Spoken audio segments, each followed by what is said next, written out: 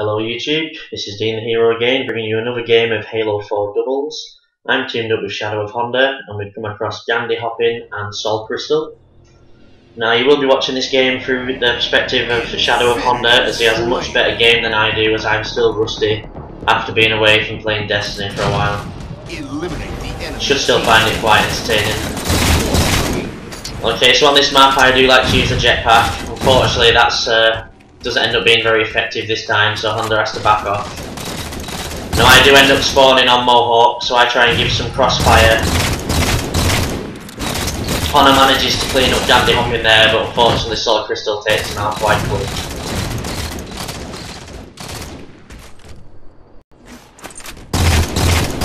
Now as you can see, it doesn't take long before one team ends up on Mohawk and the other team ends up top centre. That does seem to happen on doubles quite a lot on this map, especially as there's only 4 players in doubles, so the game pace is a lot slower. It is quite hard to make map movement.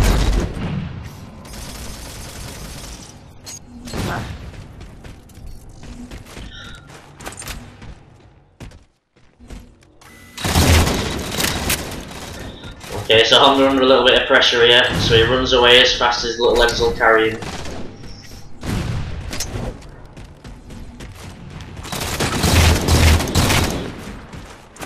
Okay, now he chases the one-shot guy. Unfortunately, GANDHI HOPPIN gets a good railgun kill there whilst under pressure.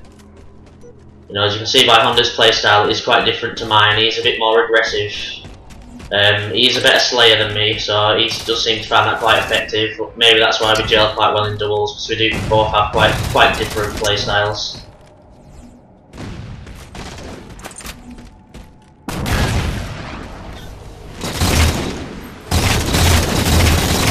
Okay, so Honda takes a few shots there and ends up being under pressure, so I managed to give him some support through the window and clean up GANDHI HOPPIN.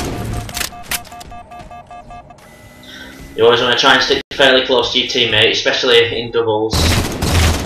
You know, so if the situation does start to go wrong, hopefully your teammate can recover that for you.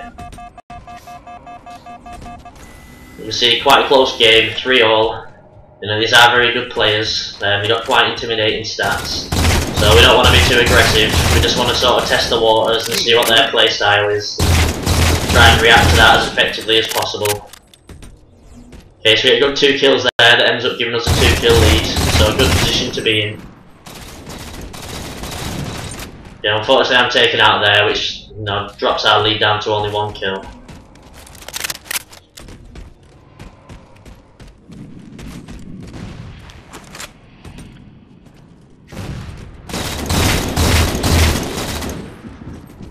Okay, so it's a good position to be in, having one guy Mohawk, one top centre. It's quite easy to flank the enemy team.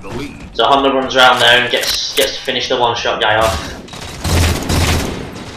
And some very good BR shots there to kill GANDHI HOPPIN. So good shots there by Honda, quite impressive. Again, same sort of situation, just trying to attack the team from 2 different angles there.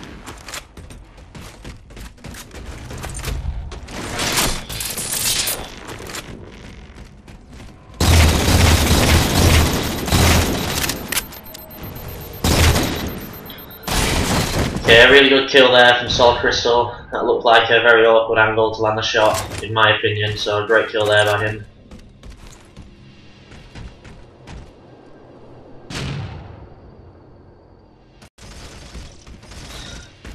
As you can hear, someone's using the needler. That will more than likely be me.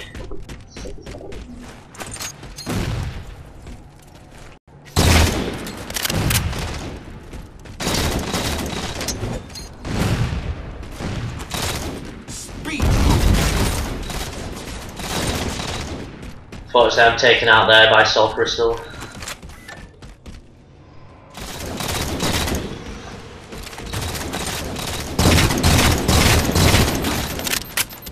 I managed to get a kill there on GANDHI HOPPIN. Request confirmed.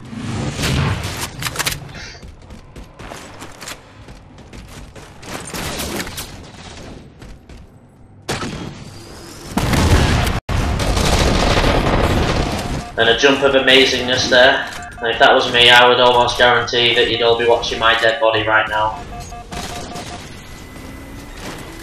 You know, maybe there'd be more forerunners around if they didn't build all the structures in the middle of the sky. That to me doesn't seem like the most sensible place to put buildings. But there you go.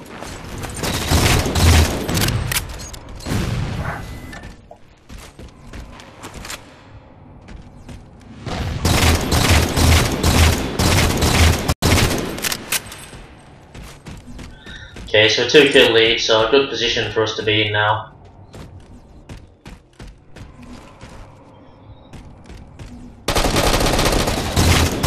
Okay, so I managed to take out SOLCRYSTAL, but then GANDHI HOPPIN comes in and finishes the kill on me.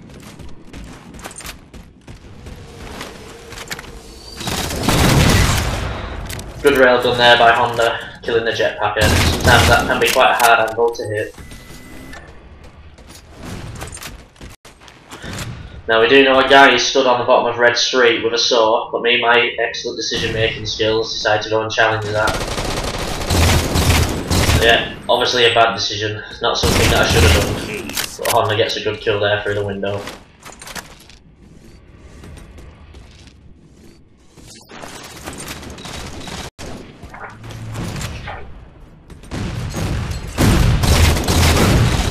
So Honda taken out there quite quickly. I'm just trying to stay alive now with it being a 2v1 situation. I'm just not able to do that.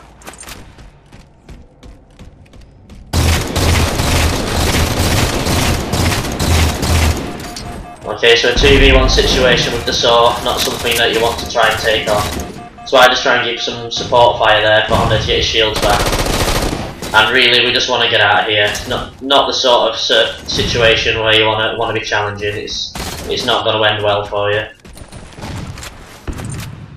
Okay, so railguns just spawned, so we try and get there before them. Unfortunately, they get there before us, which means they have even more power weapons now.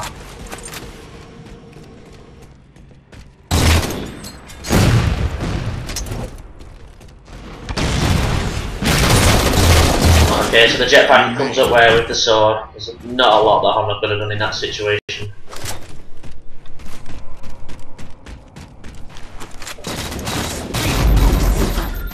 Honda again picking up the speed boost. That's not something that I usually do. He must know something that I don't.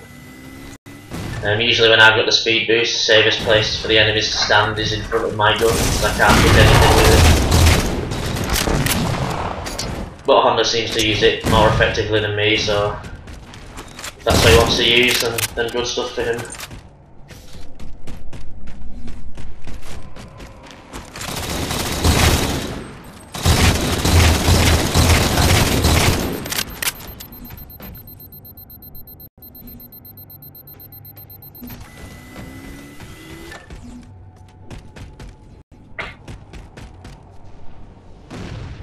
It's a 3 kills ahead with 4 minutes. Still a very close game, but three kills is enough for us to just relax a little bit.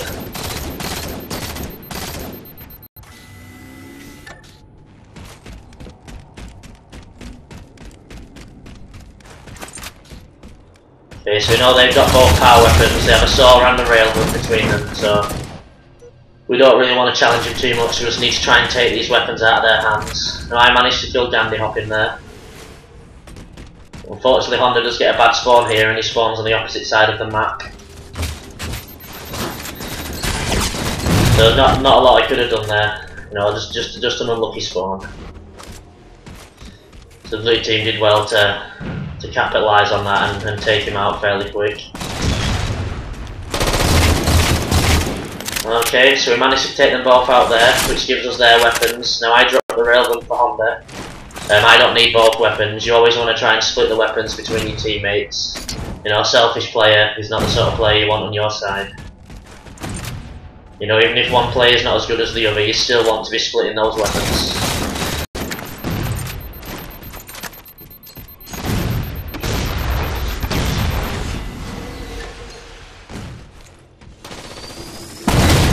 Okay, so easy railgun kill there. Gives us a 5-kill lead now. It's a great position to be in.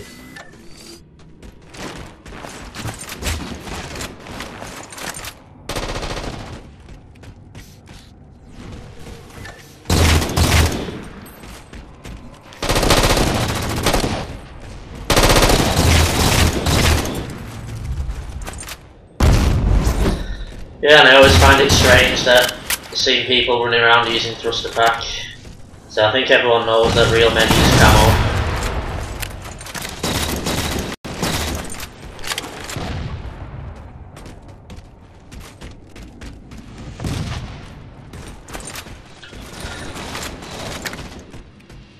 I'm taken out there by SOLCRYSTAL.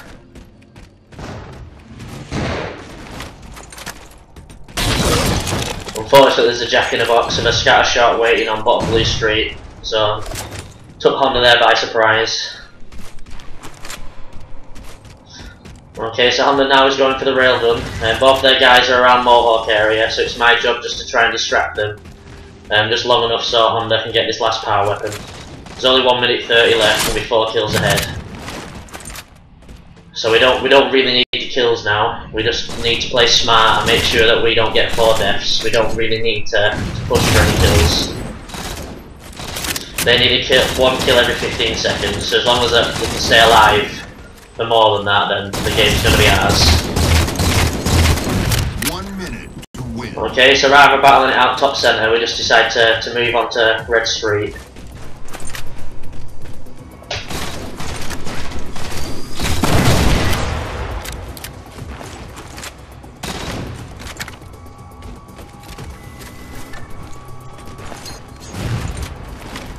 As you can see here, I sneak round, try to be a little bit cocky with the needler, and get punished for that straight away.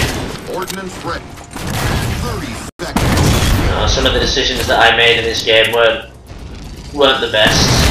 One of the reasons why you're watching it from Honda's point of view.